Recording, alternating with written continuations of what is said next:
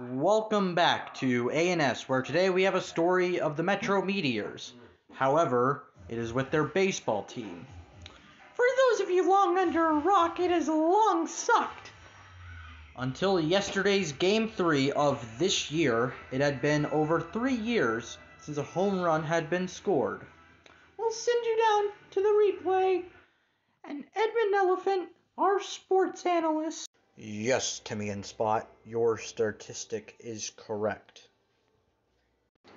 We now see the Metro Meteors, and they are bringing Randy Butler to the plate with two on both third and first base.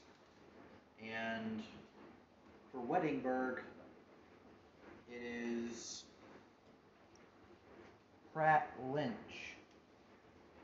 on the mound, and he's getting ready to pitch.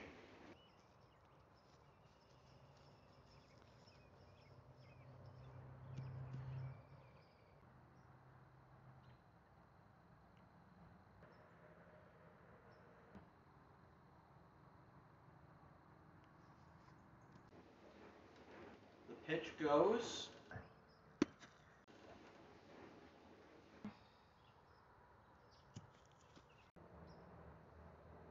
And it's a home run!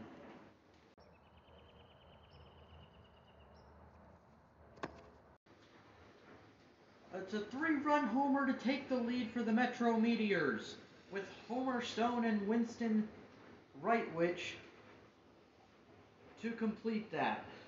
And we are only in the bottom of the 8th. And the Metro Meteors baseball team is 2-1 on the new season. The first with a win in the first 10 games in the last 10 years. And to leave you off, the Meteors won 15 games in a 160-game season last year. Significant improvements have shown. Thank you, Edmund. That sure is a highlight-worthy play.